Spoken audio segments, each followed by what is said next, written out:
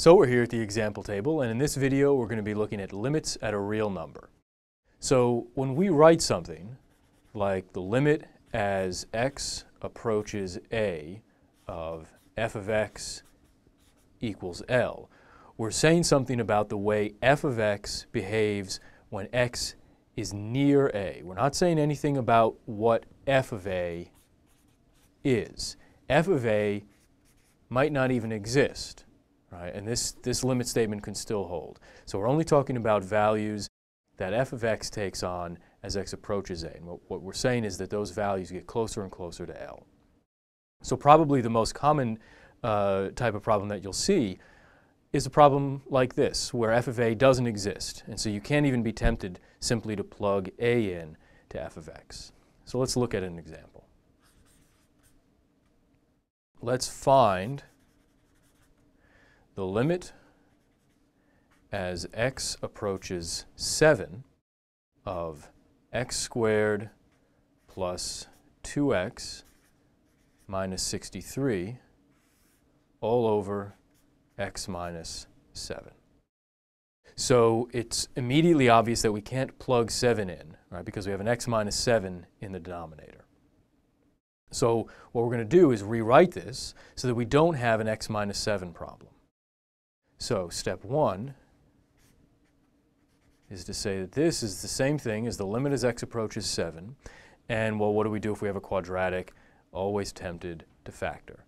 This numerator factors into x minus 7 times x plus 9.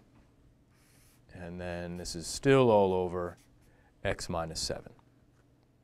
So now these x minus 7's cancel, and we're left with the limit as x approaches 7 of x plus 9.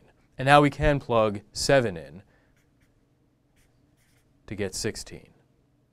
All right, so the limit as x approaches 7 of this thing is 16. Let's see what this means graphically.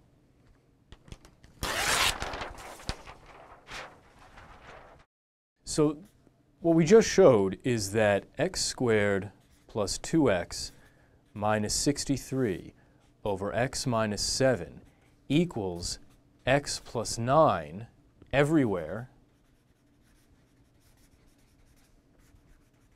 but at x equals 7. Right, these two things are equal except when x equals 7, when this thing is undefined. So the graph of the original function is something like this. It's just a line. It's the line x plus 9 with a hole at 7. So when we went through this process of algebraic manipulation to cancel the x minus 7, we replaced this picture with this picture. Right? We just filled in this hole with its natural value. Right? The thing that this should be is 16. And so that's why we get this x plus 9. That's why we can simply plug 7 in to the formula to find the limit. Let's do another example.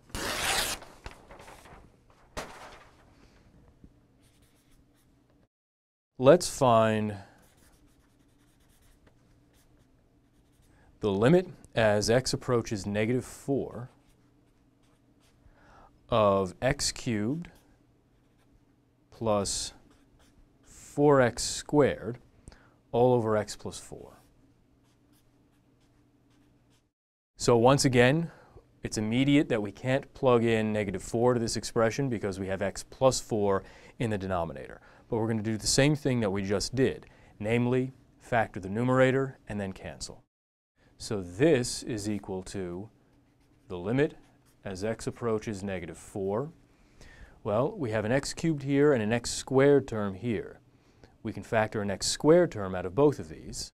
So we get x squared times, we're left with an x term here, we're left with a 4 here, so we have x squared times the quantity x plus 4 all over x plus 4. The x plus 4's cancel out, and we are left with the limit as x approaches negative 4 of x squared. And this is 16. So let's look at the graph of this, just like we did before. What we just showed is that this expression, for every value other than negative 4, this expression is the same as x squared.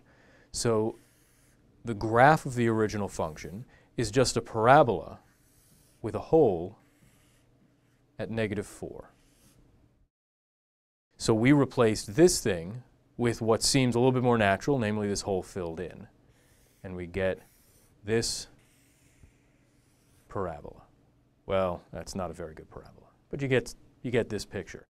And now we have the natural value filled in at negative 4, we have 16. And those are two examples of how you find limits algebraically.